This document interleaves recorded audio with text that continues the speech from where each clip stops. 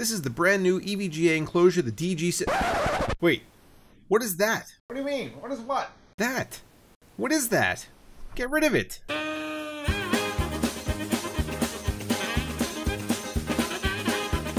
Anyway, as I was saying, this is the DG-77. Let's take a closer look.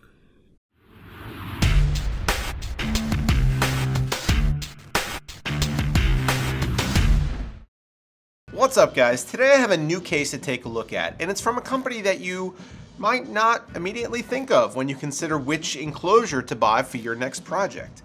This is the EVGA DG-77, and it's their flagship case in the DG-7 lineup. This comes on the heels of their DG-8 cases from 2016 and is scaled down quite a bit, although if you look close enough you could certainly see some aspects of design that have kind of bled over. For starters, the exterior, and all that glass. Yes, I really did peel off the logo and perimeter decals that come pre-installed because, to be honest, I just think they look tacky. EVGA actually does provide a slew of different colored logos in case you want to swap out the white, but it wasn't the color that bothered me, it was just the kind of boastful and unnecessary branding. We know this is an EVGA case already because of the two RGB controllable logos, one on the front and one on the side on the PSU shroud, as well as the E's all over the thumb screws. I don't need to be reminded of the exact model every time I glance over at my tower. At CES 2017, I was in the EVGA suite with Paul of Paul's Hardware and Kyle from Bitwit. EVGA asked us if we liked large logos on our cases, and all three of us answered in the negative. I guess they received information to the contrary. With the logo fiasco out of the way, the glass underneath is heavily tinted, to the point that if you don't have interior lighting, you really can't see through it at all. Some may like this, but I prefer clear or just a slight tint so I can actually see my components. The left window has an opaque matte finish black border around the inside of the pane, which I do appreciate. But here's where things get a bit odd.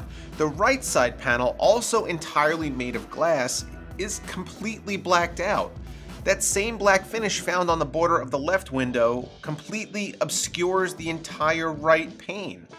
I reached out to EVGA about this and asked, and apparently it was done this way to preserve the exterior continuity, as the front and both sides are made of glass and they didn't want to interrupt this with a metal panel. The problem is that glass on the right side of a case is put there as a showpiece. It allows manufacturers to show off some nifty cable routing options or a new feature, or just so you can see the other side of your power supply. The point is that you can see through it. If there's glass here with no real purpose, all it does is make the case heavier, more fragile, and more difficult to access. Moving around back, we see a strange plastic cover secured by thumb screws. Why is this here? It makes getting to your components take an extra step and provides nothing aesthetically. How often is the rear side of your tower on display? Literally never. The front of the case looks nice. I like how the glass was used here, and the heavy tint makes sense. Looking at it initially, I did have some major concerns about airflow, as the only space that isn't completely sealed up is the right edge. Luckily, and a little unexpectedly, airflow wasn't quite as much of an issue as I feared. My test system ran an 8600K overclocked to 4.7 GHz and only used a Cooler Master MA410P tower cooler, and temps maxed out at 62C under load. For comparison, I removed the front panel entirely and reran my stress test, with the resulting temps only dropping down to 58C. 4 degrees isn't insignificant, but it seems that while the pathway may be small, it is at least moderately effective, which is a relief. Behind the glass, you'll find a full-length front dust filter and two of the included 4 EVGA 120mm fans. This front mount can hold up to 3 120mm fans or a 360mm radiator. The power supply shroud inside has a gap that affords lots of room here for push-pull configuration, so that's nice to have. The top of the case has the I/O panel, which swaps out some expanded connectivity in favor of this K-Boost button.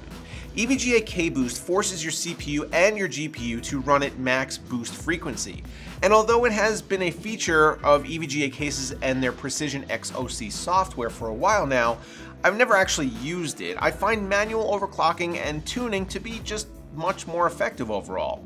The best part about this top panel is how well it promotes airflow, as the whole thing is slotted, although it does lack a filter altogether, so that's a little disappointing.